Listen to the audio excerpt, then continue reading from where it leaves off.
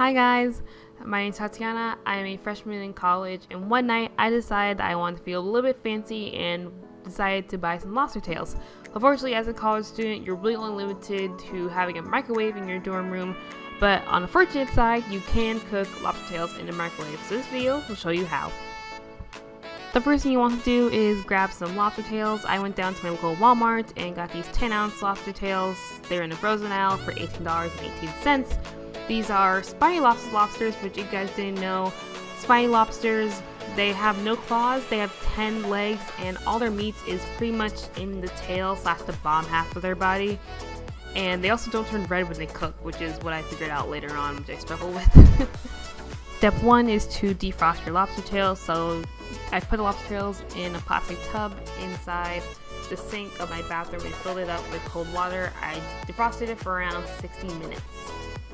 Step 2 is to place your lobster tails on a microwave safe plate, and you point the tails towards the middle of the plate. Step 3 is to cover your lobster tails in microwave safe plastic wrap, and to make sure that you leave one corner up so it will allow the steam to escape while they are in the microwave cooking.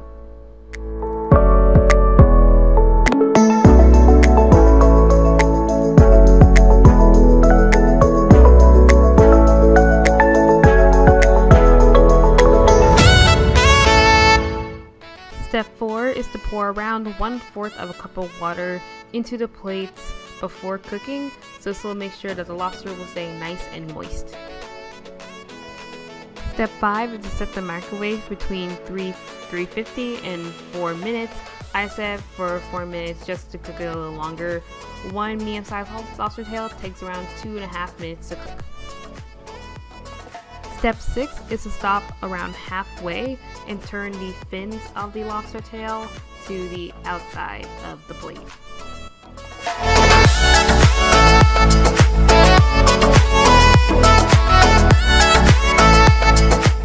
Step 7 is where I got confused because the shell of my lobster tails weren't turning red, and that's why I realized I bought spiny lobster tails.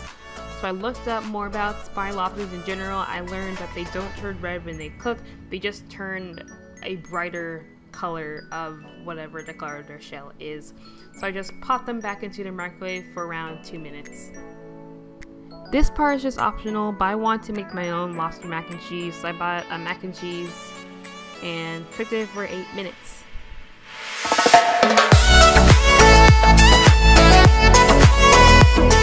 The lobster came with 2 little things of butter, so I took them out of the fridge and let them thaw out. So here's the final product, you guys. I think it turned out really well. It tasted even better. It was better than I expected. I'm a freshman at Hawaii Pacific University. I am originally from Johns Creek, Georgia, so I make vlogs about what it's like to be a college student here in Hawaii. I will link my vlogs playlist and my HPU playlist in the end card. So thank you guys so much for watching, and see you guys later. Bye!